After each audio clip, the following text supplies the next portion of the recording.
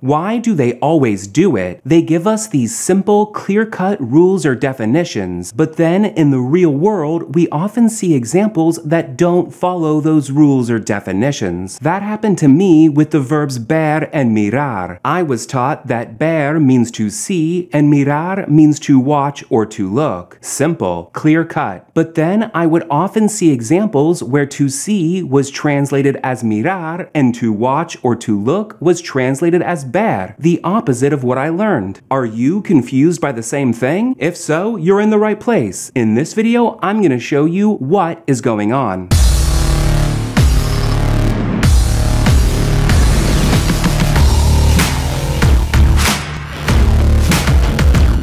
Hola, soy Jordan, and this is a Spanish Quickie. Fast, easy Spanish lessons from somebody who speaks your language. Right off the bat, you need to know the verb ver is quite irregular. It has tons of irregular conjugations, while the verb mirar is totally regular. If that's news to you, click the link below this video or in the description that says free practice resources. At that link, you'll be able to get your hands on the conjugation charts for both verbs in the present tense, both past tenses, the future tense, and the conditional tense, the 5 main tenses. You'll understand this video way better if you're at least familiar with those conjugations. Now, before we get to the controversy and confusion, I must say what they tell us about ver and mirar is basically true. Most of the time, the Spanish verb ver does mean to see, and the Spanish verb mirar does mean to watch, to look, or to look at, not only to watch or to look. But that's just most of the time. In reality, it's better to think of that as a rule of thumb, not a rule. Let's start with some simple, not confusing examples with ver. Jimmy saw a bird yesterday. Jimmy vio un pájaro ayer. This is the most literal use of ver when talking about seeing, as in perceiving something with our eyes. Do you see how they say ver when we say to see? That's how it usually goes. But ver isn't always used so literally. Like in this example, Jimmy is going to see his friends tomorrow. Jimmy va a ver a sus amigos mañana. This sentence is talking about seeing as in visiting somebody. Once again though, they say ver when we say to see. If you don't understand why it's va a ver, not just va ver, check out my video called Speak in the Future Without More Conjugation. And if you don't understand why it's ver a sus amigos, not just ver sus amigos, check out my video called The Personal A in Spanish. Links to both videos are below this video or in the description. That goes for any other video I mention in this video. A link to it is below this video or in the description. Another context. We will see what Jimmy thinks about this. Veremos lo que piensa Jimmy sobre esto. This sentence is talking about seeing as in seeing a future outcome. Again, they say ver when we say to see. And if you don't understand why it's lo que, not just que, check out my video called The Thing About Lo. One more simple context with ver. Do you see what I'm saying? ¿Ves lo que estoy diciendo? This sentence is talking about see as in understand. This basically means, do you understand what I'm saying? And yet again, they say ver when we say to see. You getting a feel for this? Ver usually means to see, and to see is usually translated as ver, even though ver can be used in many different contexts, just as to see can be used in many different contexts. Now let's look at some simple, not confusing examples with mirar. The reason mirar can mean to watch, to look, or to look at is, in many contexts, all these English translations mean basically the same thing, to pay attention to something with our eyes. In English, we say whichever sounds better in a particular sentence, or on a whim. For example, Jimmy watched the stars all night means the same thing as Jimmy looked at the stars all night. Both these sentences mean Jimmy directed his eyes to the stars all night, or Jimmy paid attention with his eyes to the stars all night. Regardless of which English word is chosen, this could be translated as Jimmy miró las estrellas toda la noche. Do you see how they say mirar when we say to watch or to look at? Another example, Jimmy looked to the left and to the right. Jimmy miró a la izquierda y a la derecha. In the previous example, to watch or to look at was translated as mirar. In this example, just to look is translated as mirar. You getting this? When we say to watch, to look, or to look at, in Spanish, they usually say mirar. One of the most common uses of mirar is when telling somebody to pay attention to something. We do the same thing in English with to look and to look at. Like in this example, look at those airplanes. Mira esos aviones. Once again, they say mirar when we say to look at. Here's a completely different context. The library looks south. La biblioteca mira al sur. This is talking about looking as in orientation. This basically means the library faces south. The front of the library is on the south side of the building. Even though this is a different kind of look, they still say mirar when we say to look. Now, that's just a taste of how ver and mirar can be used. There are more contexts than I've shown you here in which ver and mirar are used. But I think you get the point. In Spanish, by default, they say ver when we say to see, and by default, they say mirar when we say to watch, to look, or to look at. It's time to get into the confusion and controversy. Most of the confusion comes from one situation when talking about TV shows, movies, or sports games. In English, we often say to watch or to see for TV shows, movies, and sports games. But in Spanish, it's much more common to say ver in this context, even when we say to watch. For example, we could say Jimmy is going to see a movie or Jimmy is going to watch a movie. In Spanish, though, it's much more common for both of these sentences to be translated with ver. Jimmy va a ver una película. So sometimes we say to watch, but they say ver, which breaks our rule of thumb. However, some people in some places would also translate these sentences as Jimmy va a mirar una película. So in this context, don't be surprised if you see ver or mirar being used, which means don't be surprised if you see ver translated as to watch or mirar translated as to see. That's going to happen. I gotta stress to you though, only some people in some places would translate these sentences with mirar. Many native Spanish speakers will tell you that the translation with mirar is flat out wrong or that it doesn't sound natural, while others will tell you that it's exactly the same as using ver. For that reason, my suggestion is use ver when talking about TV shows, movies, or sports games. But don't be surprised or confused even one little bit if you see or hear mirar being used. Cool? The next most common confusing situation is, when talking about how something or somebody looks, or how they appear, the verb ver is often used in Spanish, even though we say to look in English. This really threw me for a loop the first time I saw it. For example, does this shirt look good? One way to translate this in Spanish is, esta camisa se ve bien? This more literally means, is this shirt seen well? But this is a common way of saying that something or somebody looks or appears a certain way. Do you see how they say ver when we say to look? The opposite of what we're taught? Notice in this context, the reflexive version of ver is used. Se ve is a reflexive version of ver. When talking about how something or somebody looks or appears, the reflexive version of ver is usually used. Not always though. If you're not clear on what reflexive verbs are, I have several videos on the topic. Check them out. You know where the link is, right? Those are the two most common situations that break our rule of thumb. When talking about TV shows, movies, or sports games, they say ver way more often than mirar, even though we often say to watch in English. And when talking about how something or somebody looks or appears, they often say ver, even though we say to look in English. You with me?